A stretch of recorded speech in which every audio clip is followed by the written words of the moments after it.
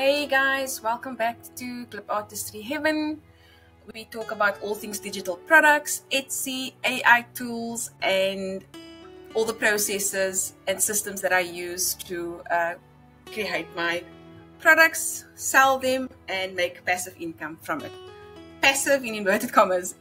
So if you're new here, welcome. If you are a returning viewer, welcome back. And today, as part of the created library that I've created for specifically Canva designers, so I'm just going to add on to that series today, we are going to look at how to connect your Google Drive to your Canva account so that you can pull designs from your Google Drive into Canva.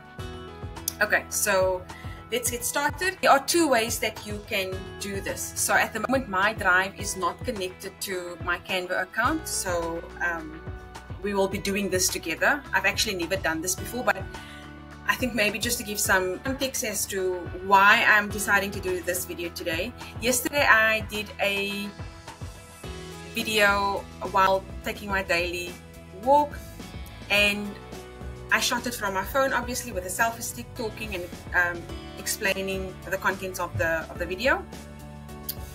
And when I tried to upload the video from my mobile phone to Canva, it told me that file's too big. Now, the day before, I did the same thing. So outside, sunny day, it wasn't as long as yesterday's video, but I could easily upload it. So yesterday, when I did the same, it told me that it's too big.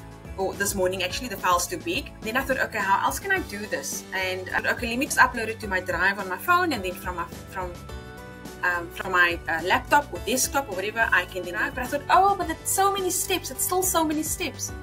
And then I went to Creative App Library, and I saw that G Drive is one of the apps that you can connect. So just in terms of why I'm doing this video, and if you maybe are struggling with the same, there's a solution. So two ways to do it. You need to start in a project. So let's say you want to create a video. Okay, just choosing random dimensions here because I'm not actually going to do it right now. So you need to be in a creation, or at least this is how I know how to do it. Two ways to do it.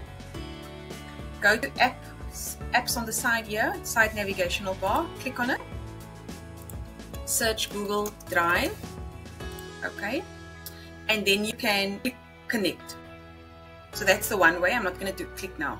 That's the one way. So the other way that you can do it is to go to share on top, click on the ellipsis, so the three dots, and then click. After you've clicked on the ellipsis, the three little dots, you can then pull down to save over here. You'll see Google Drive popping up, and then there's also other cloud storage options like Dropbox. I do have Dropbox. I think mine is full. I don't really use it. Google Drive is my choice at the moment, but there's also OneDrive. So it really depends on your preference. For me, it's Google Drive, and then you connect. The one that I would like to choose, I would like to connect another one actually. Okay, so continue. You're giving it permission. Okay, so I'll just select all, continue. This is the first time that I'm doing this, so it tells me everything that is here, all my folders.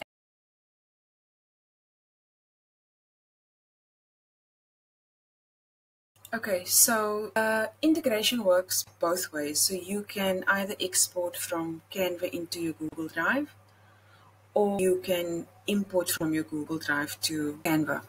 So let's say, for instance, this is the design that you're working on. If you want to send it to Google Drive or G Drive, then you just again follow the same process. Click on Google Drive, and then you will send it, just sending it anyway. Save it as a PNG. Click on it. Okay, and then you click on View Google Drive, and you'll see that it's filed in your Google Drive. Open with. It's whatever, but it's saved in your Google Drive. You just need to open it with the format that is compatible. And because this is not the same drive that I connected it to, I need to go to another account.